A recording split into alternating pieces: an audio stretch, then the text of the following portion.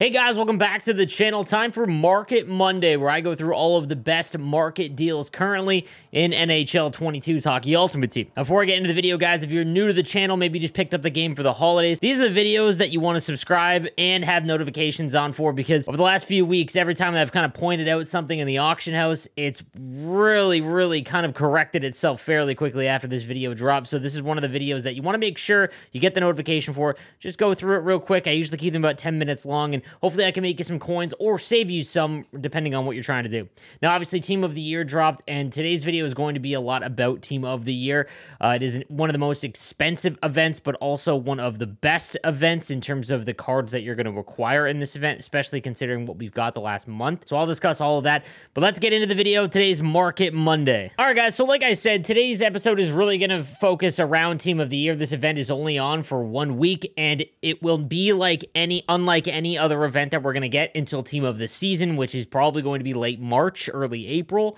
And these cards are going to be the most sought after for essentially the rest of the game. The reason being is they have jacked up synergies. Each one gets +2 to each of the synergies that they have on them. They have a ton of great superstar abilities and zone abilities. And outside of Brad Marchand, all of them are among the best at the position that they are playing. Now, with that being said, they also come with the highest cost basically in the game right now. Connor McDavid is always going to go for about 1.5 million coins. If you think back to NHL 21, Leon Draisaitl was essentially that card, and he really did not drop below 1.5 million coins. So the thing you need to remember with these guys, with these increasing costs that you're going to see, is that once this event is done, so on January 8th, when the new event comes out, and these are no longer in sets because there will not be a sunset for this. They will, once they are out of sets, they're out of packs. The only way you're going to be able to acquire them is via tradable from the auction house. They will almost, none of them outside of Brad Marchand will be under $1 million. And that's because A, you can't get them anymore, so the demand is just not going to meet the supply that's available. And B, they're going to go up for free, especially in the landscape this year where X Factors have a cost to them. And as we get into the higher 90s, the cost is pretty exponential. It is very high. Once you get into like 95, 96, I mean, you saw it with McDavid with this event, it costs about 11 collectibles, and you can get a collectible right now for about 25,000 coins. So you're looking at a couple 100,000 to go up 1 or 2 overalls, and that's all the way to 99. So you need to keep that in mind. These cards are very expensive. However, creating these cards with the sets is still a pretty good value when you look at it. So none of these cards are going for really under 800,000 coins. Not Vazzy, Fox, any of them right now. They're going for, in the high 800s, low 900s, and honestly, it's still probably a pretty good deal. So I'm going to speak to the guys that, are Hut Rich, let's say. If you want to make some coins for the Hut Rich real quick, you want to buy any Victor Hedman specifically, because Victor Hedman's card is one of the best. It is the best now, and it will be for the rest of the year. If you see any Victor Hedmans that are going for under $1 million, that's almost guaranteed coins, because once he's out of packs, he will sell for over 1 million coins. That's almost a guarantee. Fox, not so much because he's a little bit smaller, but he's still among the best of the position. And same with Rantanen. Rantanen is one of the best cards in the game, no doubt, but certain play styles will use him more effectively. I've said that in my videos. So not the entire player base isn't going to seek Rantanen because he just doesn't fit everyone's play style. However, he's still one of the best cards. So keep that in mind. What I want to talk to you about when it comes to making the cards now, almost every single set now has basically evened out. Now, in my video in terms of making these that I made on the weekend, I went over all of the math and kind of found the values for each one. And you could make, collectibles for about 6,500 coins. That is all gone. The market has now evened out, and doing the sets now for certain overalls is almost all evened out to 7,500 coins. Every single one. So 85s have matched a certain amount where if you actually do the set, it's going to cost you about 7,500 coins. That turns out to about 600,000 per card that isn't Connor McDavid. So making Hedman is going to cost you about 600,000 if you have nothing. If you have no untradables, you have no cards in your collection, you're looking at about 600,000. Guys, there is not many events that I will say to sell the farm to get cards. This is one of them. This Victor Hedman, guys, is going to be worth $1 million for the rest of the game. And it is, I've explained this in my video about the Master Set events.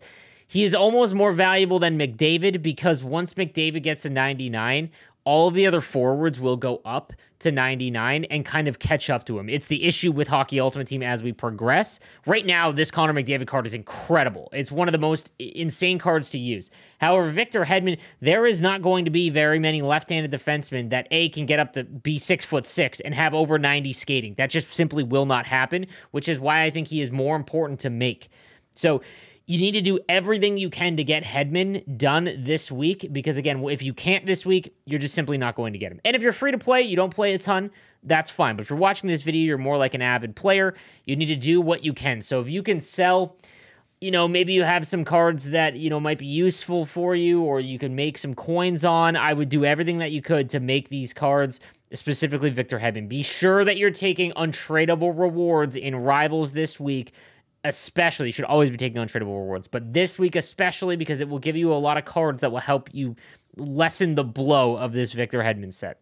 Okay, enough about the Team of the Week card, enough about Team of the Year cards. The next thing I want to talk about is while there is a unique opportunity with no 88 overall set. So the last few Market Mondays, I've been telling you guys to buy 88 overall cards because, I thought they would be used in sets, much like how there's an 87 overall trade-in set. The fact there was no 88 plus one is kind of mind-boggling to me, but it opened up a unique opportunity, especially for new players. If you started during the holiday season, there is a unique opportunity that people are just completely ignoring the fact that these cards are actually pretty good, and just because they can't be used in set or they're not the minimum, they're going for less. It's wild to me that there is only 37 cards, we're looking at this right now on PlayStation 5, that are under 40K for under 40K, there's only 37. Look at the 88s.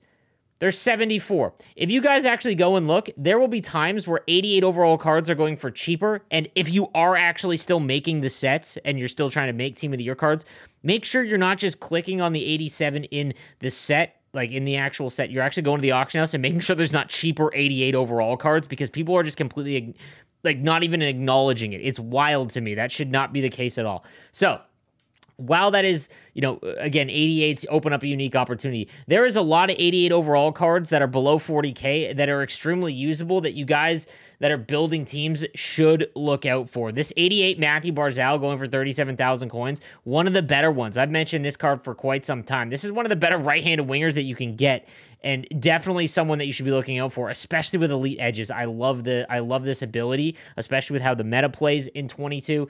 Something that you should definitely be watching out for. There's a lot of 88 overall cards that you can make some actual good impact on your teams with, and I just think that way too many people are just forgetting about them because they're completely blinded by, they're not the minimum to be used in sets. Roman Cervenka, he's been a great card for quite some time. This is a great centerman for anyone that is free-to-play or just starting your team. Like, even if you're not free-to-play, center is just a weak position in NHL 22, and these are going for under 40K, so the one thing I will mention is if you are trying to build up your teams, guys, you cannot really find great cards that are under 87 or under 88 overall. Like, I would not mess around and buy 85 overall cards for like 11,000. There is not a lot of 85 overall cards that are worth the bare minimum that are actually good enough to use and compete. So what I would do is just take my rewards, save up your coins, do some squad battles, things like that.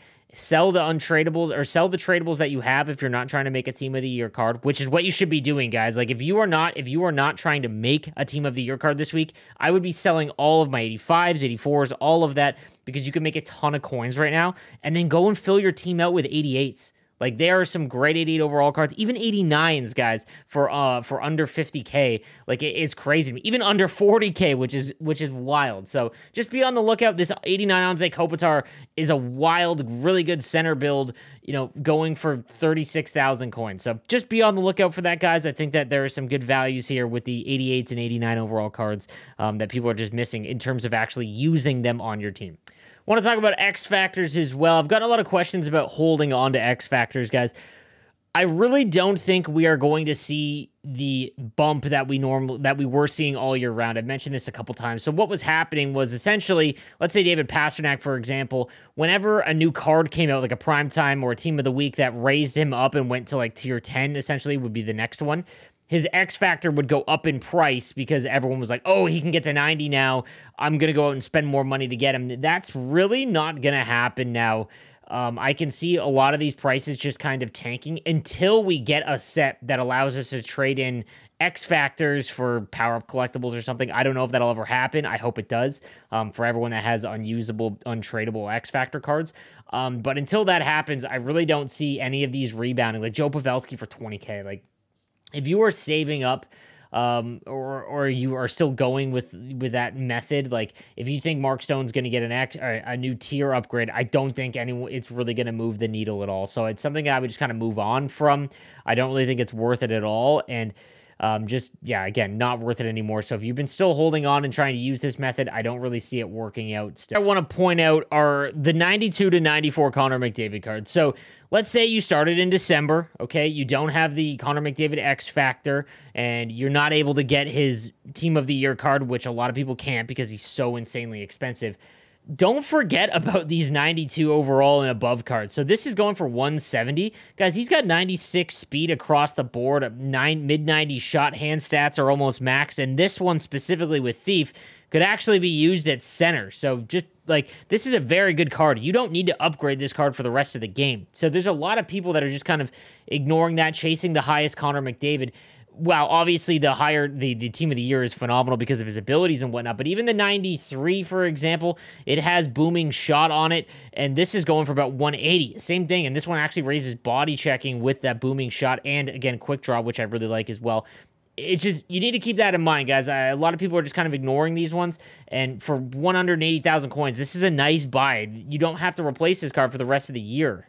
And then lastly, guys, for anyone that has not gotten a team builder card, now is the time to look out for them, because the 80 to 82 overall cards that are on NHL teams that are kind of the cheaper ones that you would use to make the team builder sets, I'm talking about the 94 Zetterberg, the 94 Gonchar. The Zetterberg is one of the best cards in the game right now. This is one of my favorite cards to use. He's incredible. Anyone that has him, same situation, love him. You could even go Gonchar, but I think because of Hedman and Fox being a little bit more available, because they're among the cheaper Team of the Years, that they might not be as important. But Zetterberg for sure. Now is the time to kind of watch out for them. So what you want to do is just go to 74 to 79, and you'll be able to fill in these for sure. They're going for about 1,000 coins, and before Team of the Year, they were going for like 2. They were averaging about 2,000 per slot, and again, with everyone chasing the Team of the Year, they're kind of forgetting about the value in NHL gold NHL players. So just keep that in mind. Make sure that if you were trying to fill these in and do them, you can make some decent headway by people forgetting that this is still an option in the game. So again, just something I want to keep in mind with the market, that I've noticed that they are going for quite cheap now, and they're still going to be among the best cards of the game. Not to mention, if you make 2 of them, you're guaranteed a 98 overall whenever they come out with that new set. So guys, that is going to do it for today's Market Monday. Let me know what you think in the comments section down below, and make sure you check me out on stream. I go live at 2 p.m. Eastern Time every single day, twitch.tv/nosleeves12. I hope to see you there. Have a good one, guys.